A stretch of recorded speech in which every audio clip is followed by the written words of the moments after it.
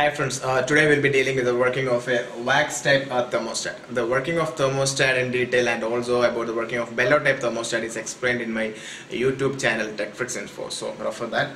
Here more details on wax type thermostat will be explained.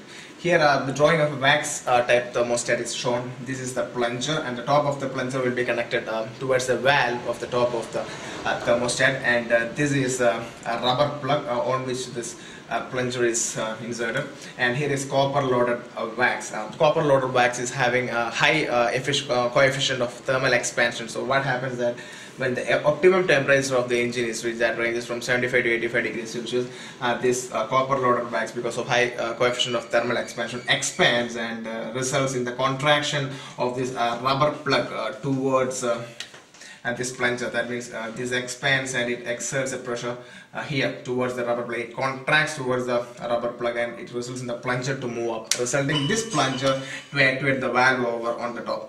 Okay, so this plunger is connected towards the valve, resulting in the valve to open. So what happens, the water in the galleries of the engine will be directed through this opening of the valve towards the radiator and starts to cool the system. That's how a wax type thermostat opens. You can see the drawing here. This is the engine block, and this is the wax type thermostat over here. This is the water hose. So normally before the optimum temperature is reaching, when the engine is starting, this is in closed condition. That means the water inside the galleries, inside the engine, will be recirculated by the water pump or the coolant pump.